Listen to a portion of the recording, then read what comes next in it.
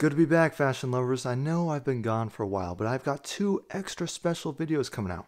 This is one of them, so take that off the list. You've got one left, and what is it? That's the Air Dior's. If you follow my Instagram or TikTok, you get sneak peeks on what I'm doing, so might want to check that out. So I know my sneakerheads are not quite used to what they're seeing here in this bag. RUF? You guys probably haven't heard of that, but I know the car lovers that searched up this video are well aware and probably just want me to get to the point because they don't really know much about me. But hey, I'm a fashion lover. I do all kinds of fashion stuff, Porsche design. I'm all about it, so why not subscribe? You feel me? So, RUF, Sneakerheads. This is a company that does performance enhancements on Porsches. Now, come on. You know Porsches are cool, right? So don't click away. RUF has been around since the 1900s, and they're most known for the Yellowbird. It's like a yellow Porsche, but it's roughed out, and it's record-breaking. It was made in '87. It's in some of the Forza games if you played them, but not any of the newer ones. I'm sorry. What am I, your grandfather giving you the family watch? Let's just get right into the video here. That's right, this is a watch. This limited edition, only 200 of these were made in Germany. I'm number 76. Not anybody's birth year in the family, but Soldier 76, Overwatch, anyone? Old game.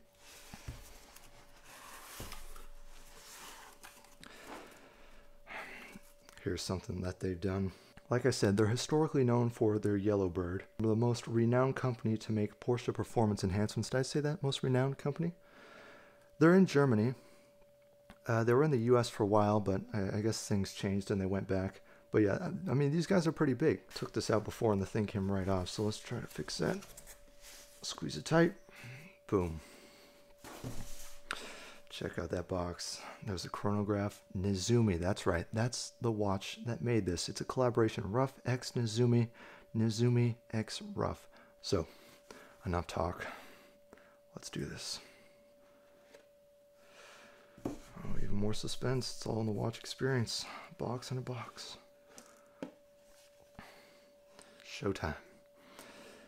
I'm not upside down, am I? There we go. Close one. Close call.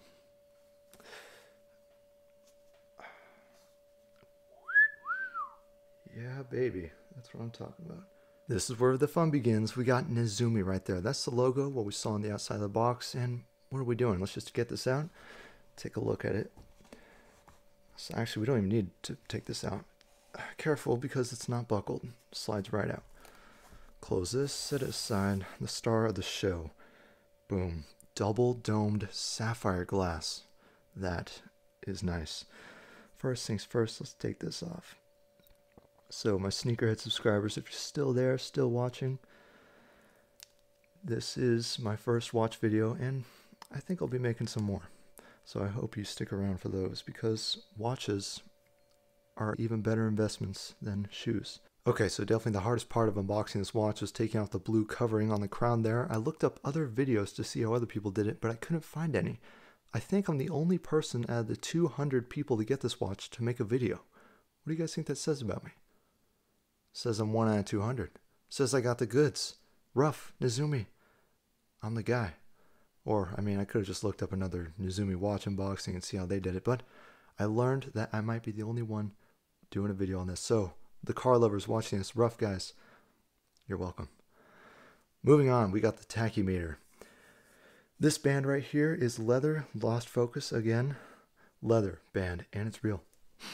Yep. Take a look at the back. Nezumi, RUF, limited to 200. Your number, pretty small, but there's your reminder. 76 out of 200. Stainless steel, sapphire crystal, made in Germany. Voiture. That's right. This is as classic as you go with Nezumi. The first chronograph. Voiture. Kind of got a 60s and 70s look to it. Like I said, this is still going in Germany time, but what's going on the inside of this watch?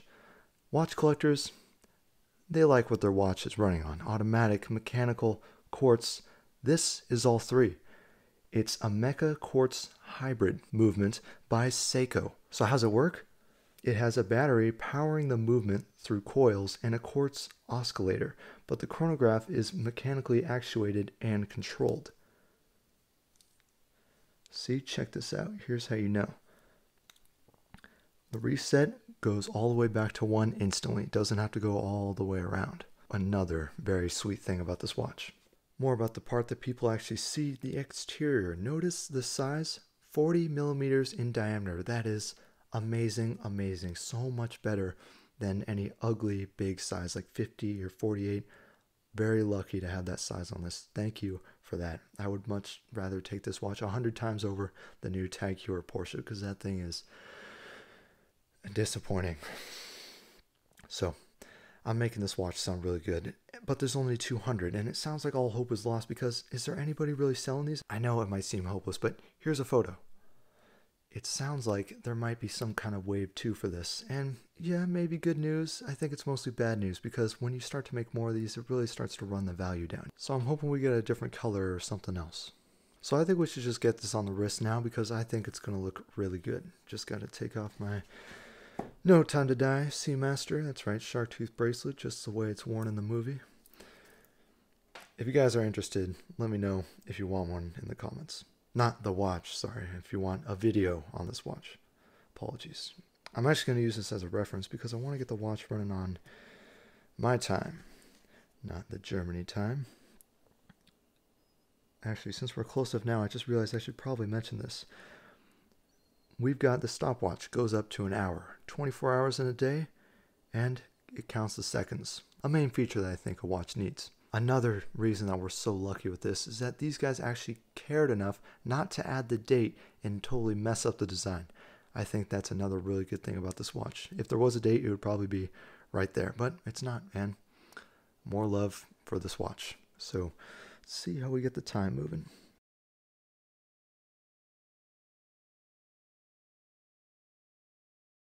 Bingo. Now we're running. Can you actually hear this watch? Hang on, take a listen. So wait, hold your breath, it makes it better. Alright.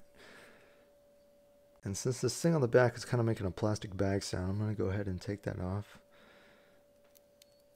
More peeling. This is the fun part. Bingo. Set that aside. Now, in my years, I've worn a lot of NATO and leather straps, and I think because I have it the hardest, you know, with the skinny wrist, that's probably why I prefer the clasp style more. But every once in a while, you gotta go with this, and I still like it, don't get me wrong. And boom, feeling good and looking good. Gonna get some compliments on this, because when people see this kind of class, they know you're vintage, they know you're classic, and when you know you're dealing with this kind of heritage, that's good on you. I also really like this shade of green too. Well, that's, of course. By the way, we could talk about this book, but first I want to say to the sneakerheads watching, thanks. I know I don't usually do this, but I'm fashion and the kicks. So I appreciate you watching if you're still here. And to all the car guys, RUF guys, Nezumi guys, and Porsche guys watching, thanks for watching as well. Leave a like. So let's take a look at that book. I'm expecting some history because it's a book. And I've given you guys a lot of that already, so you could pause if you need to. Yes. Memory lane. And here, son, is where I... Yeah.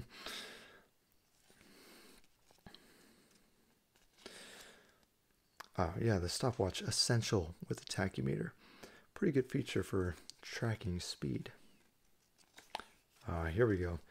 Yellowbird. This is the car I was talking about from 1987. Record-breaking 211 miles per hour. RUF CTR Yellowbird. Now, you're probably wondering, what is the connection between Porsche and RUF? Is it owned by each other, or what's the deal? What RUF does is they get unmarked Porsche chassis, which are known as bodies in white. And they get those and they build off of them and make these awesome cars. And that's how it's done. Oversimplified. Alright, and after that, we pretty much just got warranty and German address, and boom. And that's pretty much it for this watch. Thanks a lot for watching. Get it? If you'd like to see more watch videos from me, please let me know in the comments, because if you don't, I'm probably going to take that personally. So please, just let me know. And for the sneakerheads out there, I've got the Air Dior video coming out. Don't forget about it. Stay tuned. I'm going to be doing a lot of cool things in that video. Going to the skate park, doing other stuff, all the things you should be doing with $10,000 shoes, right? So that's pretty much all I've got for you. Fashion and the Kicks signing off. Oh, and also, last reminder, I'll probably be taking some photos and videos and posting them on my Instagram and TikTok. So if you want, you could check that out. Stay tuned for the next one.